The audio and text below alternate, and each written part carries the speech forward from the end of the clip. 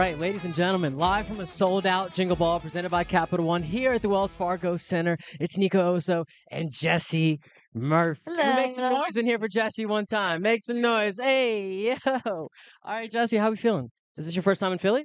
No, it's not. No. I've Okay. been here a couple times. You've been here. Welcome back. So, Thank what have you heard about Philly? What have you experienced so far? I've had some great Philly cheesesteaks. That's Nice. cliche, I know. No, it's not. But Where? y'all really got good ones. Yeah, we're gonna find out where. Where did you go? Ooh.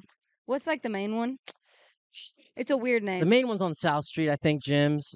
They have Mm. Geno's, Jim's, Pat's.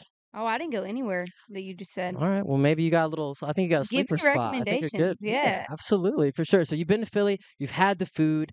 Have you experienced? How are the fans? How are the people that you connect with? The people that Every come to show support. I've had here has been lit.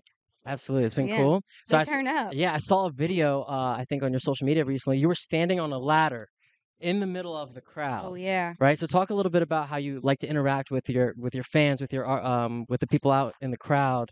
How you make it maybe unique to you in your performance. I mean, I like to get in there, you know? Yeah, no, for sure. It was like a Let's get wrestling in match there. almost. I was like, yeah, she's about to throw it Yeah. down. It makes it fun, you know? Yeah, that's awesome. Is how many have you been doing more arena shows recently? Or is this like one of your first ones? This is like my third Your third within the arena last show. like week, probably. Whoa, oh, so this is all happening like Yeah, now. very recent, Okay. super surreal. I've always wanted to do it, and Yeah, it's absolutely. so cool. So you've been moving around with Big Jelly, huh? So Mm-hmm. talk a little bit about that. What's your relationship like? Like, is there anything you can maybe pass on to your fans that you've learned from them? I feel like I'm always learning stuff from him. Absolutely. He's such a big brother vibe. Yeah. He truly feels like my brother. Yeah.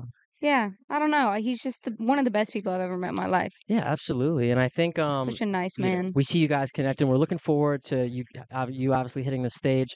Let's talk about the upcoming year. Is there anything that you're looking forward to? Maybe new music, new projects, hitting the road again? All of that. All of that. All that. Yeah, That's what you I'm talking covered it. Yeah. Yeah, boom, that's it, right? You want to talk about your fit real quick? Are we styled? Who threw this together? Do you have a stylist? Are you doing it yourself? I do. I have a stylist. Fire. Okay. I got this hat in New Yeah. York. In New York. I know. But we're in Philly. But I know. All right, we got to get you a Philly hat. I know. I wanted to find this here. Yeah. You know, but I All couldn't. right, I'm gonna hook you up. We're gonna Okay, look out please for give it. me the spots. I feel like Yeah. you know what's up. Yeah, absolutely. I got you. All right, well, ladies and gentlemen, Jessie Murph, give it up one more time. Make some noise.